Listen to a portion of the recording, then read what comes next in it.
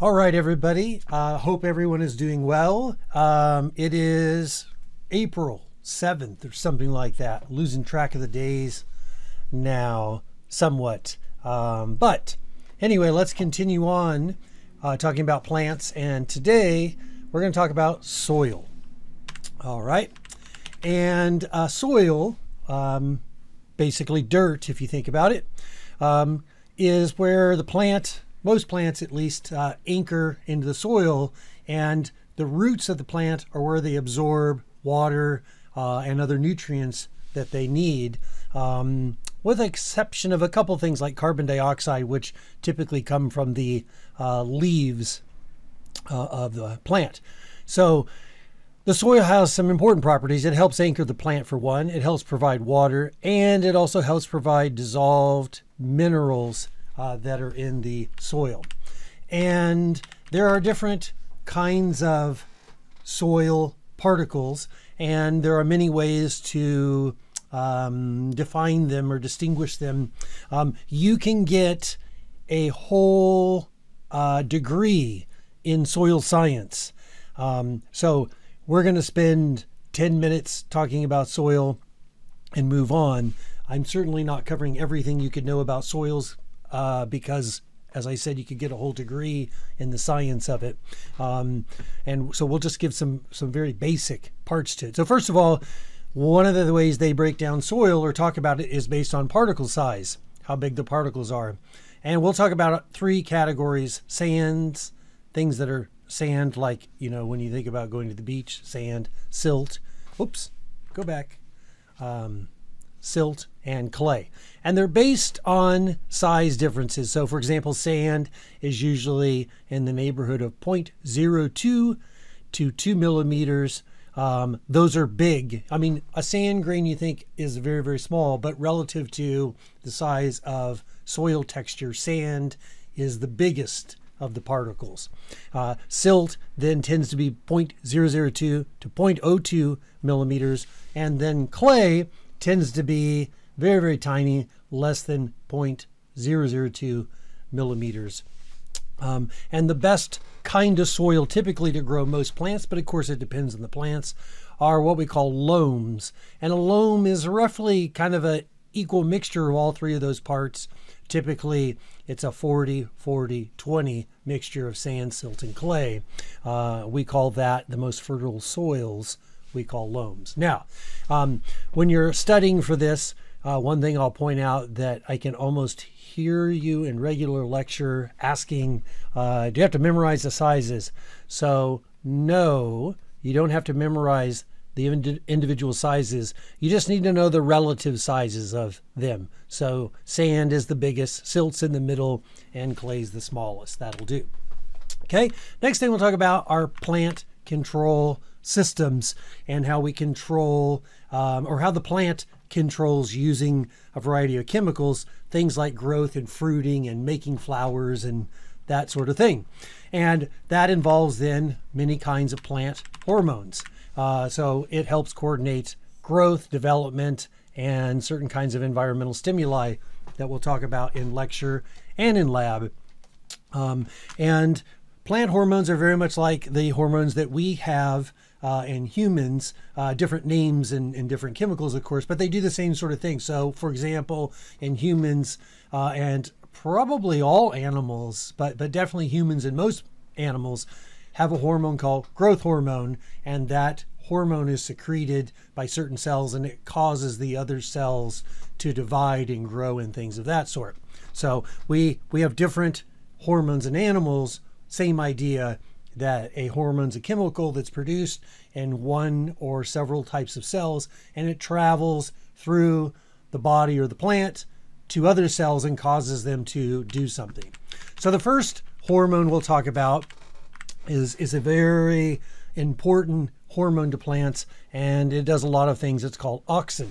And auxin does a huge variety of things for a plant, and mainly it's controlled by the amount of auxin and auxin relative to other hormones we'll talk about. So auxin does things like it stimulates stem elongation, root growth, differentiation and branching, development of fruit, apical dominance. That's how the plant knows which part of the plant is on the top or away from gravity, if you will.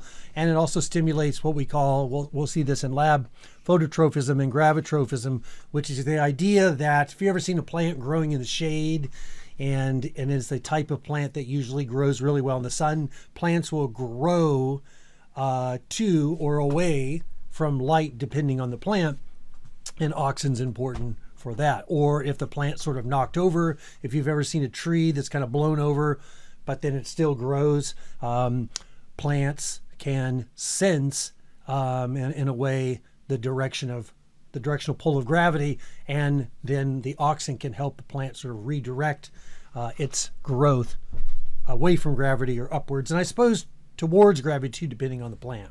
Okay, so here's a neat experiment that shows kind of how we believe oxygen works. And what they did is they took a plant that they cut the stem, and some plants, if you cut the stem, that's the end of them, but some of them will still grow. And what they did was they took a plant, they cut the stem, and they used an agar block. An agar block is the same sort of stuff in a Petri plate, the jelly stuff that's a agar. It's actually a type of algae. And what they did, they took a block of that, put it on the plant, nothing happens. That's your control. So we want to make sure that it's not growing or doing something because of the agar. Then what they did is they take same thing. They take the agar, but now they infuse in the agar the auxin hormone, and when they put that on the plant grows upward. And then they've done experiments where what they do is they put that block of auxin on one side of the plant or not.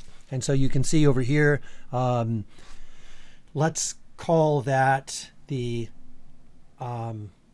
left side of the plant. It's a little tricky. So if this was a human, when you're talking about a human or an animal, it's always the animal's right or left side. So let's just say, because of the picture, let's say that in this case, this is the left side of the plant. So we're looking at the plant, but from the plant's perspective, if you were to stand behind the plant, that would be the plant's sort of left side. Doesn't really matter. It's a little bit confusing, I guess, depending right or left on a plant, because they don't really have a right or left like animals. So never mind. Let's just say it's the right side of the plant. How about that? Because in our picture, right, so we have, this is our right, this is our left. So on the right side, they put the agar block and has the auxin in it, and that side then grows faster than the other side, and so the plant is going to curve like that based on the different rate of growth on one side versus the other. And then over here it does the opposite of that. Okay, the way we think this works is what's called the acid growth hypothesis. And what happens is, in the presence of auxin, auxin, the hormone, stimulates this special protein pump. The protein pumps hydrogen ions across into the cell wall. So remember, we have a cell wall and a cell membrane, which are different. Okay. And that cell wall, remember, is outside and is made out of cellulose and other things like that. And then the cell membrane's inside of that. And some organisms have a cell wall, but all organisms have a cell membrane. Just as a sort of review, since we're here doing what we're doing. So pump the hydrogen ions across, that activates enzymes that break up the structure that holds that cell wall together. And the cell wall is normally strong and rigid and can't change. But when you break that cell wall up a little bit, the plant can take in water and things and grow in size. And then you can rebuild that cell wall later. But that's how the acid growth hypothesis is thought to work in terms of how plants grow. Auxin does a bunch of other things too. It helps promote secondary growth by stimulating vascular cambium and secondary xylem production. So remember, when we're talking about vascular cambium, when we're talking about tree rings, Remember, those grow basically every year, and every year represents a new growth of primarily secondary xylem, also secondary phloem, but it's very tiny and it's on the outside, so you really don't see that much. So normally what we're counting is secondary xylem. Anyway, auxin helps that happen as well. It promotes adventitious roots at the base of a cut or stem. So it turns out there are some plants like geraniums where you can take a geranium plant. I used to do this at my grandma's house. If you take a geranium, so here's my geranium plant. This is the leaf. I can't draw because of, I'm writing on the screen, which is a joke, because of those of you who have me for class know I can't draw anyway. I think that's one major I never considered was an art major. So I used to think about all kinds of things I could major in. Many I was not good at. But art was probably never one of them, I think. But anyway, if you take a geranium and you cut it right there, most plants, when you cut it, that'd be the end of the plant, right? But geraniums and a few other plants, you can cut it and you can stick this plant with no roots anymore. Just stick the stem right in the ground. And because of the auxin, so there are things called root hormones you can get that have auxin in them, and you can dip them in and it'll help that. But with geraniums and a few others, you don't even need that. You just stick it in the ground, and that stem will grow you new roots, and you can propagate and copy a plant just by cutting it and sticking it in the ground somewhere else. Auxin is the hormone that does that. It also helps or allows or promotes fruit growth without pollination. So there are a wide range of things that you buy in the grocery store, such as seedless tomatoes and other things. And there are a variety of ways we get seedless plants. Normally in nature, a plant has to be pollinated and the fruit develops and then you have seeds in it. But there are ways we have manipulated many plants, including this case using auxin. It's not the only way. There are genetic ways to do it as well. But one way to make seedless tomatoes is by using this hormone called auxin, and you can get the tomatoes to develop the tomato without actually having to be pollinated. Okay. Next hormone is cytokinins. Really, auxin is, like, I'd have to say, probably the most important plant hormone. There's a wide range of hormones in animals that do a whole bunch of things, but there are some that are like critical, and you find them like in every kind of stage of things. In plants, auxin, I'm going to guess, is that main hormone. So cytokinins work in conjunction with auxin, and so if you have more cytokinins relative to auxin, then you get more shoot buds develop. And if you have more auxin relative to cytokinins, you get root development. So plants often are going through a cycle of whether they are, let's say, I can draw kind of a pine tree because I've been doing that a long time. I can do it better too. Like, this is the kind of thing we did like in elementary school. And I probably am better at this because we had to do it so often. And it's still not very good. But so let's say this is my pine tree. And that's about the best. I mean, that's about as good as I can do, sort of just going for it. And then I would draw Christmas tree balls on it. But that's another story. Anyway, so here's my Christmas tree, pine tree, Conifera phyta. And plants are going through, and I never did this because in school, as elementary school, you don't worry about the roots, but let's say there's my soil. Plants are going through a cycle where they're often growing more apical dominant kinds of shoot material. So all of this is shoot bud growth. And then root development is usually occurring below the soil. So depending on the season, plants are changing that sort of strategy, and that's based on the relative nature of how much cytokinin you have relative to auxin. So again, more cytokinin relative to auxin, you get more of this kind of growth on top. If you have more auxin relative to cytokinins, you're growing more roots. Okay. And it will also stimulate germination of seeds, and it will delay senescence. Senescence is plant death.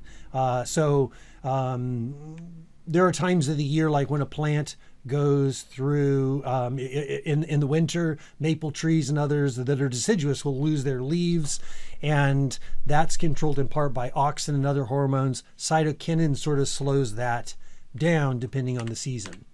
Next, we have gibberellins, and gibberellins promote seed and bud germination and stem elongation and leaf growth, and it will stimulate flowers and fruiting, again, all in conjunction with auxin. In places like in different industries, like in the grape industry, if you're growing grapes for eating grapes or you're making wine, the amount of grapes you can get on your plant is based on how long the stems are, because there's only so much room to grow the grapes. So gibberellins allow you to get longer stems and therefore more grapes. Or if you bought things like long stem roses, there are ways we can get a plant to grow longer stems than you normally otherwise would get. Gibberellins is your hormone for that. Next is ethylene. Ethylene promotes fruit ripening, and it controls what we call abscission. That's leaf loss. Abscission is leaf loss, and fruit ripening. There are all kinds of devices that you can buy. I see them advertised every now and then where it's like a container that removes the ethylene from it, in bags and things like that. I've had students say they own or bought them and it seems to work. They're infomercials, so the science behind it, this is more me telling you a story than claiming it works. I don't know if it works, but the idea is that somehow controls the ethylene levels. Certainly, let's say you had avocados and they're not ripe, and you wanted to ripen your avocados. One thing people do is they put their avocados in a paper bag. They wrap the paper bag up and they put it on top of their refrigerator or something like that. And what happens there is the ethylene in the avocados gets sort of trapped in there. Use the paper bag because it still circulates air through the bag, but it increases the amount of the ethylene trapped in there among the other avocados, and it will help ripen them. And I think you put it on top of the refrigerator mainly for a little bit of warmth for it, which probably helps as well. Okay, next thing we'll talk about are these specialized proteins called phytochromes. And these also help regulate plant circadian rhythm and growth and things of that sort. And in this particular case, these phytochromes act as what we call photoreceptors. They are light sensitive.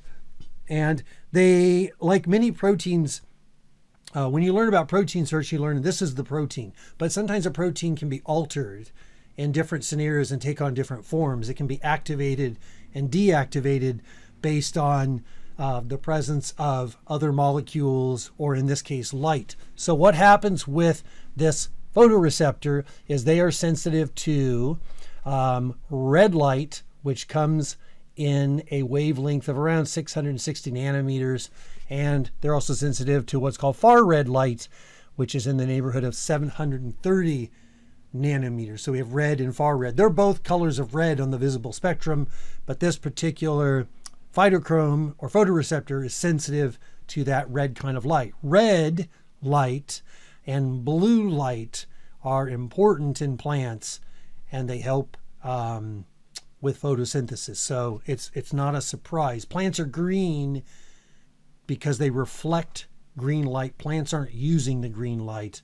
It's what bounces off, and that's what you see. But plants are typically using, for photosynthesis and things, the red color light and also blue. So in this case, they're sensitive red and far red light, 660, 730 nanometers. And so what happens is you have this protein, and then if you were to expose that plant to red light, it would alter the form of that protein into a different active state. And if you were to hit that same protein with far red light, it would change that protein to the other state. So you're activating and deactivating this protein, and that protein is typically turned on or turned off, if you will, by the color of light. Now, normally a plant is out growing in the wild and it's sensing with these phytochromes the amount of red light it gets in a day relative to far red light that it gets in a day as the sun changes position throughout the year. And because of that change, plants do different things based on the red and far red. Now, what we're going to do here is talk about how plants do that and how we can kind of mess with them. My colleague and good friend Mark Cooper, who I share an office with, who I hope doesn't see this, because he's really smart. He's really, really sharp. He's a great teacher, but we have an attitude competition, I think, that makes both of us better. And he's really very, very good. And one of his things he says, and I steal things from him, ideas. So he'll call this messing with plants, for example. And then there's a story about a crayfish and a guy named Bob Ohio. So if you ever take Mark Cooper for a class, you got to ask him about Bob Ohio and what happened with the story with Bob Ohio. I forgot what the other one was. Messing with plants. There's other ones. Anyway, Mark Cooper. So, messing with plants. Oh, I know what it was. The crawfish story. Ask him why he stole my crawfish or crayfish story in the wildlife sanctuary if you take Mark Cooper for a class, okay? Now, you know, dozens of people in the world will know that story. Anyway, you take this plant, and we have two kinds of plants here. And this is confusing. So you're going to want to, it's going to take you a while. One of the advantages of teaching this course for a long time is there are little spots, and this is one of them, that you hit that you realize, oh, people have trouble with this every time. So I'm going to explain it. And it's not that hard to do. It just, there's something about it that messes with your head. So I'm going to explain it. I'm going to answer the questions that people normally ask me about it. Give yourself a day to watch it, and then watch it again, and maybe again, and at this part at least, and then ask if you have questions. So what we have in this case, we have two kinds of plants, okay? There are plants that we call short day plants that tend to flower on a short day when you have short days. You have short days in California during the winter, okay? A plant like this, I usually ask you to think about it, and people, sometimes they get it, but anyway, toyon. Toyon is one of the plants on our list. It tends to flower in the winter.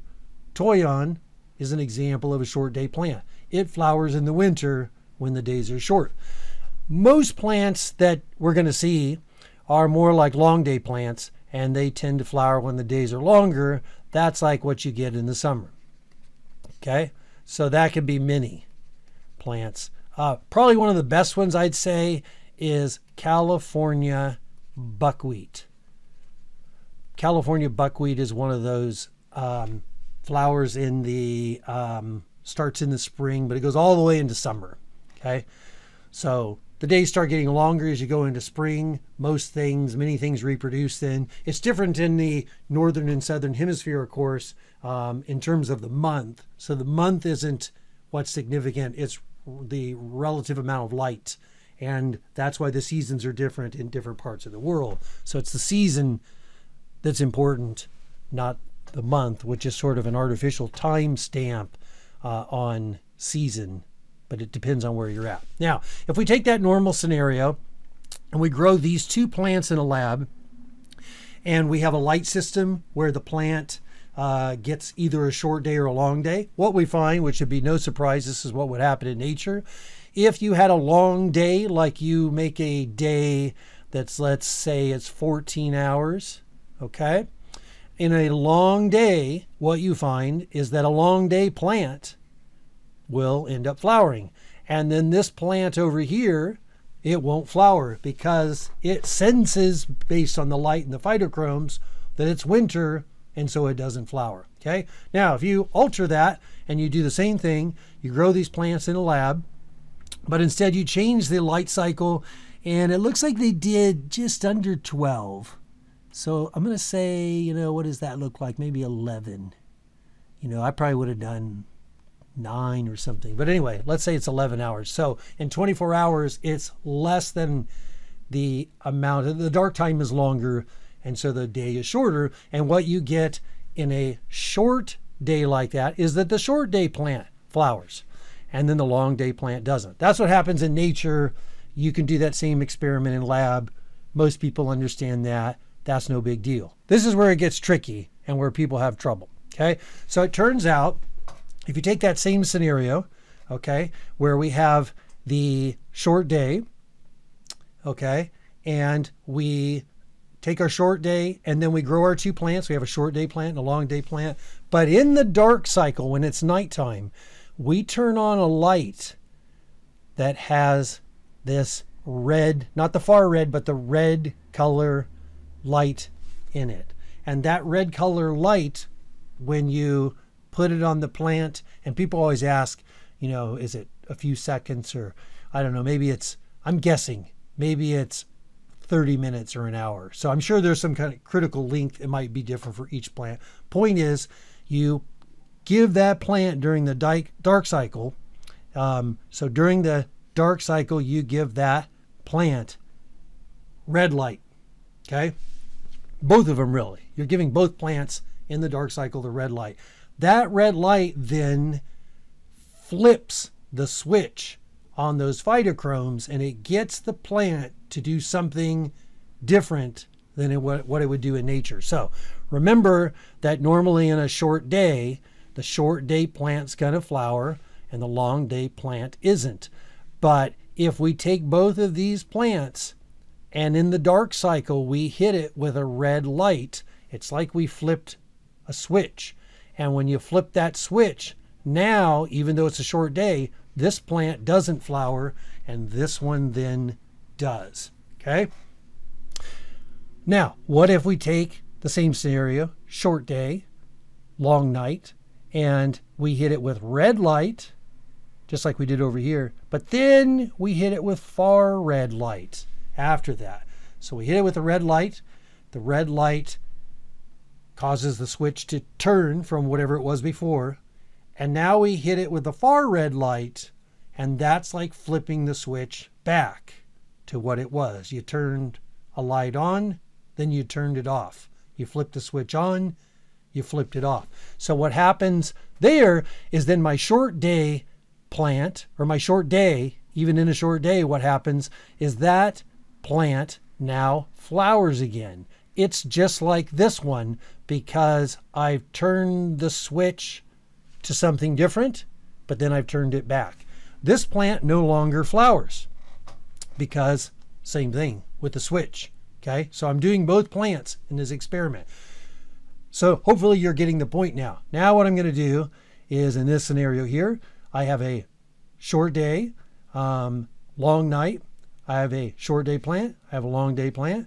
And so what I do is I do red light, far red light, light switch on, off, back on. So net result is I flip the switch. So now in a short day, this one doesn't flower, this one does. Over here I have red light, red, far red. So short day, normally this would flower, okay? But I hit it with red light, flip the switch, far red light, flip the switch, red light, flip the switch, far red light, flip the switch again. This one flowers, this one doesn't, okay? You can do the same thing. Like, what if see how over here in this experiment, or in this first part, they had a long day? You could do the same thing. You could have a long day and do the red, far red, and it would do the opposite, okay? So if you have a long day and you hit it with a red light in the middle, it's a switch. It changes. So this one would flower, this one wouldn't. If you did red, far red over here, the long day, you'd get the same results. Flip the switch, flip it back. Okay, so think of the red, far red, it's like a switch. Can you do far red first? No, because in order to change the plant's phytochrome, or to alter the form that it's in, it has to be the red light first and then the far red after that. Okay, so if you just hit it with far red, the switch is already in that on position or off position or whatever it is, and the far red doesn't change it. It seems that you have to do the red first, then the far red. Okay, so there are really a great number of ways to ask this. You need to always think about a couple of things. What kind of plant do you have? Do you have a long day or short day plant? Okay, how long's the day? How long's the day? Is it a long day, which is like 12 plus hours, or is it a short day?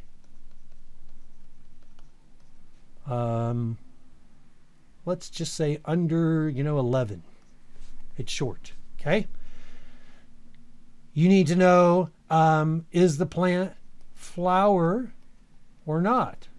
Is it flowering or is it not flowering? And then finally, let's see, we got the kind of plant. We know how long the day is. We know short. We know how long the day is, whether it's long or short.